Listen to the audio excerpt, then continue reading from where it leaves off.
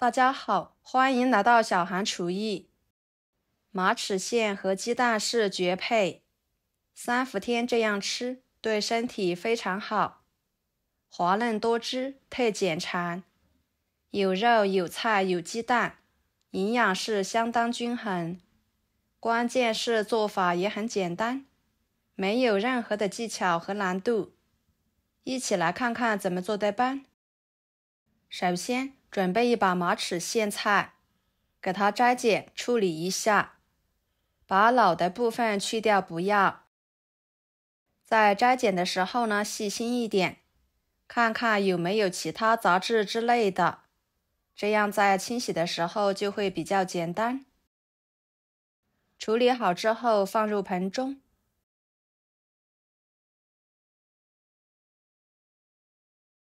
加1勺盐，1勺小苏打，再加入清水，给它浸泡3-4分钟。加盐和小苏打来浸泡，可以将马齿莧上面的虫卵泥土很好的浸泡溶于水中。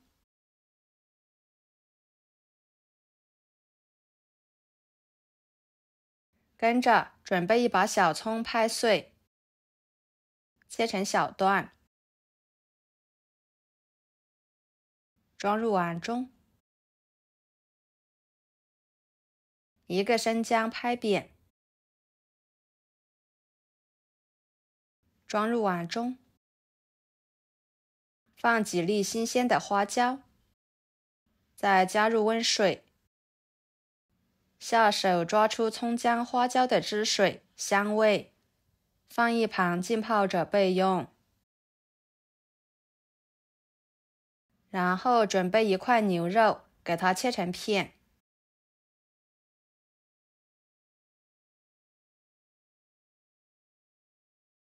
再改刀切小。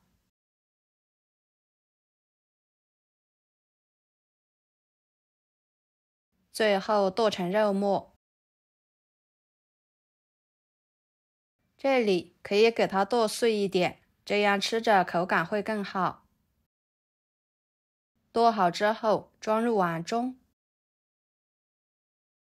把葱姜汁水倒进去，抓拌均匀，使牛肉末吸足葱姜汁水，这样可以很好的去腥增香，增加牛肉滑嫩的口感。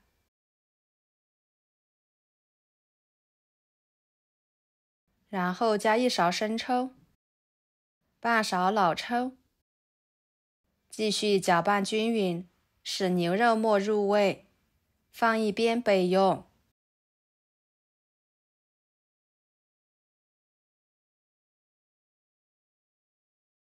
接下来锅中加入清水，把它烧开。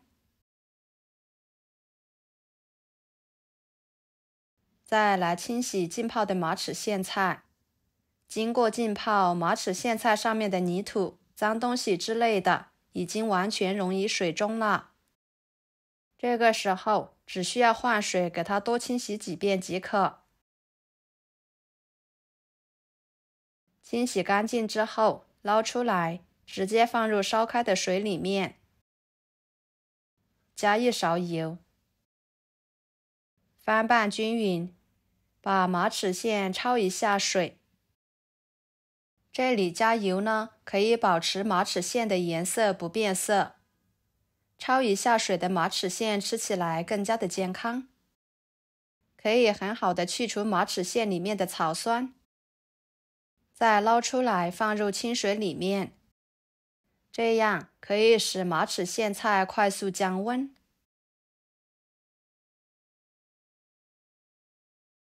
然后挤干水分，放菜板上，把它切碎，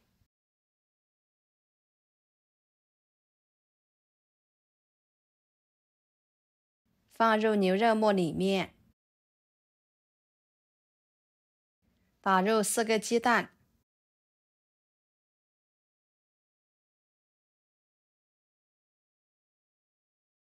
加1勺胡椒粉，1勺盐，搅拌均匀。朋友们，视频都看到这了，请动动您发财的小手，给我点个赞吧。您的每一个点赞和留言都是我前进的动力，感谢大家的支持。放一边备用。接下来准备一个青椒，去掉头和尾，再把里面的籽去掉，然后切成丝，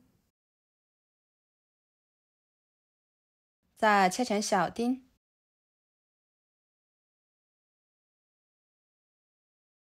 装入盘中。半个红椒切成细丝，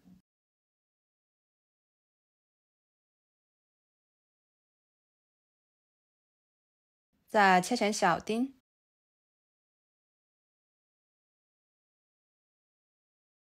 装入盘中。几瓣大蒜切成片，再切成蒜末。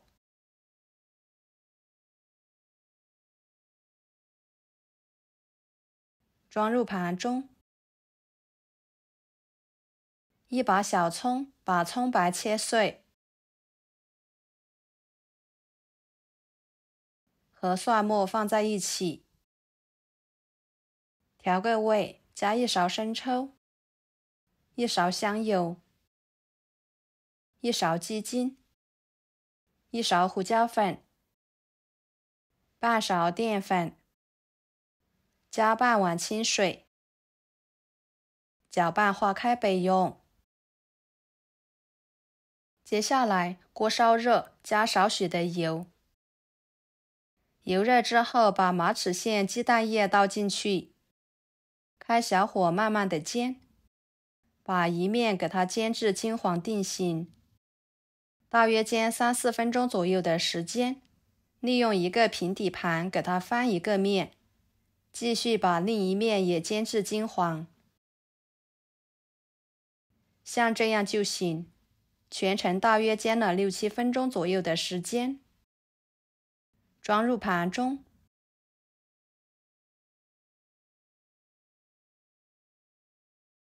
给它改刀切成小块，一会儿更方便吃。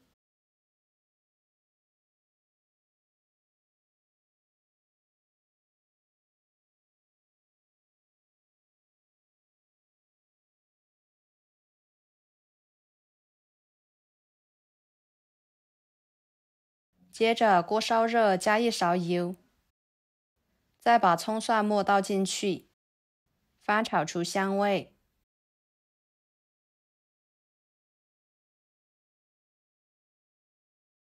炒出香味之后，把青红椒倒进去，翻炒至断生。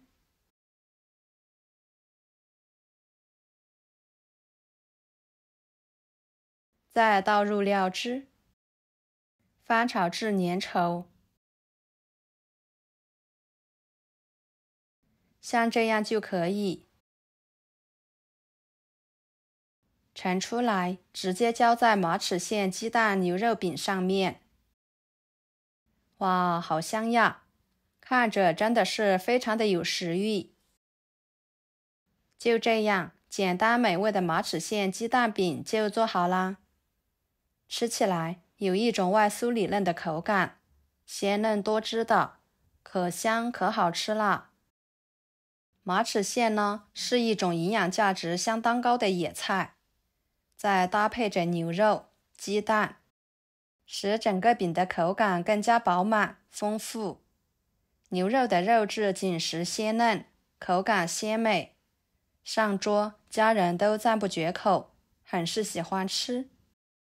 在三伏天，我们要多吃马齿莧，有利于身体的健康。喜欢的朋友就收藏起来试试吧。好啦，今天的家常菜就给大家分享到这里啦。如果您觉得我做的家常菜对你有帮助的话，就给我点个关注吧。我是小韩，感谢大家的支持，我们下期视频见，拜拜。